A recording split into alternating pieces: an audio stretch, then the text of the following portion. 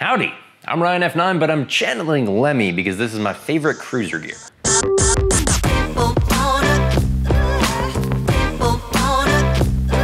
I put this outfit together for $1,000, and partly because that's the most I could afford, and partly because it's more fun to work with less money. A treasure hunt.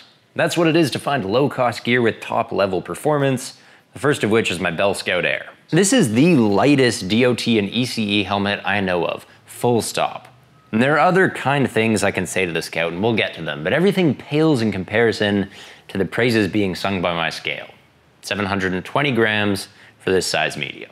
If the Custom 500 was super light, well, this is stupid light. The secret behind Bell's impossible featherweight is Tri-Matrix, their in-house shell blend.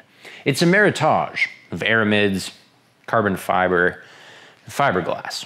The tiny weight is more impressive for the Scout's larger reach. It actually swoops down to cover the ears, putting it beyond your average half helmet and somewhere short of a 3/4. Those enslaved by the cruel mistress that is the Imperial system would risk naming this a 5/8 helmet. While the dropped shell has a pretty negligible effect on lateral impact safety, it does make the Scout noticeably quieter than helmets with soft ear flaps. And therein ends the luxury. No vents, no face shield. Bell does make an add-on clip-on lens, but alas, it's so new that I've never seen one. So the Scout Air is a very light bucket, if not much more than a bucket.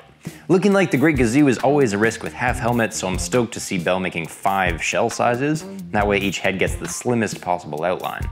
Speaking of which, order one size up. If Bell ever had an employee that understood size charts, they appear to have sacked him. Our next gold nugget on a budget is the Olympia Bradley jacket. Or should I say jackets, because the Bradley can wear its own waterproof liner.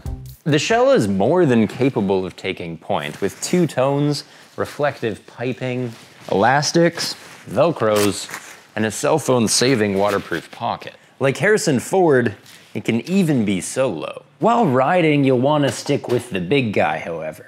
He's got 600D Cordura sliding zones, shoulders, elbows, back, bum, and then everywhere else, it's ballistic mesh. Ballistic just means slightly stronger polyester, by the way.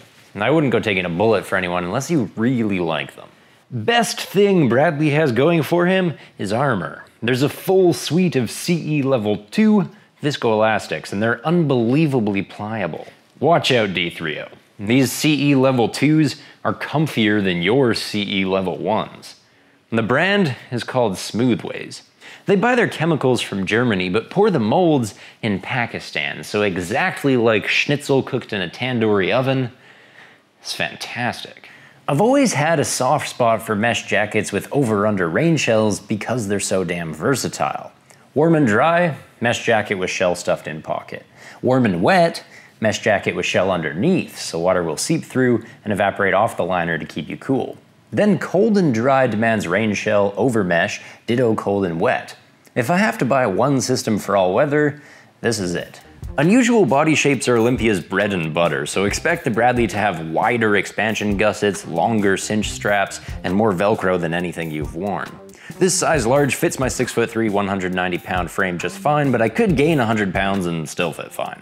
Even if things did get out of shape, they'd stay under wraps thanks to the pant attachment zipper and belt loop. The pants I'm wearing are Climb Outriders. Kinda unimaginative on my part. I bought these for the commuter video and loved them so much that I returned my cruiser pants and reused these. Screw variety, right? I mean, if these are the best option, let's see them twice. They feel exactly like a pair of Carhartts. No liner, no stuffy Kevlar, no scratchy aramids. The Outrider doesn't need that stuff because it's built entirely from nylon Cordura. I reckon that's tough enough for most slides.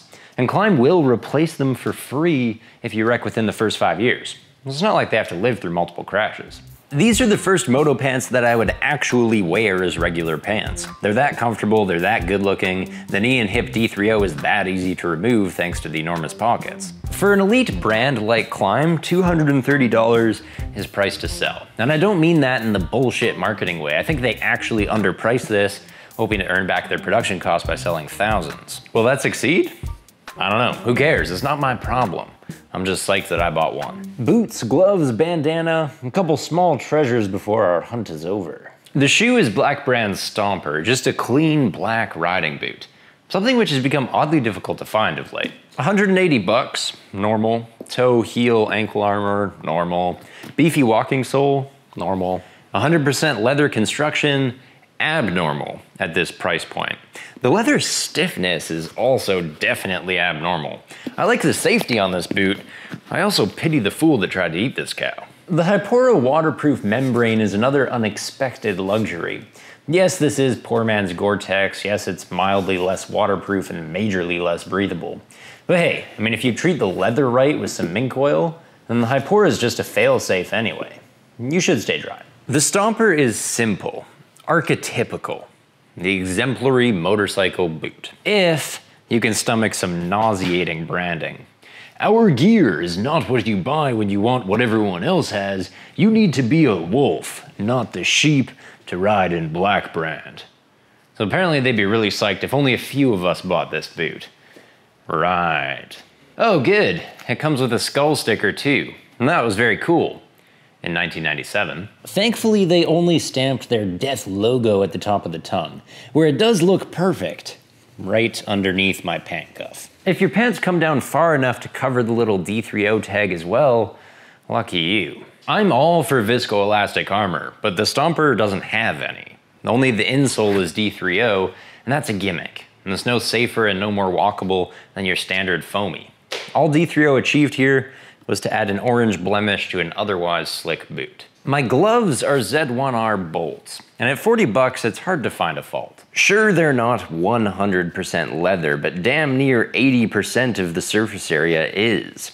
And it's proper full grain stuff, so that leather should develop a classic biker patina. And sure, the palms are pretty thin, but they're made from one seamless piece of cow.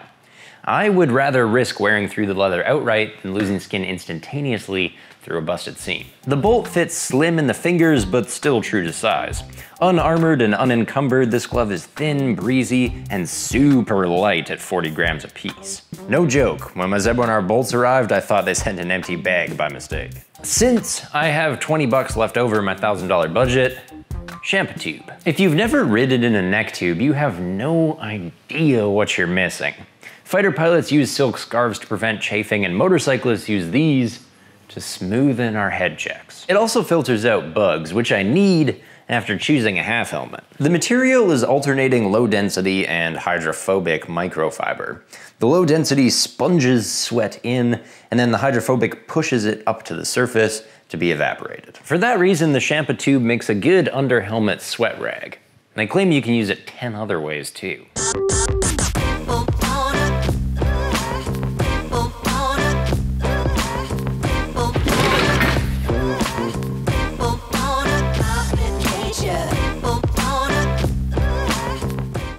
One way I wouldn't use it is what they illustrate on the packaging. Masking up behind two pretty women, very creepy. Treasure hunt over. It was a fair amount of legwork, but we found a wealth of functionality within our budget. Thanks for watching.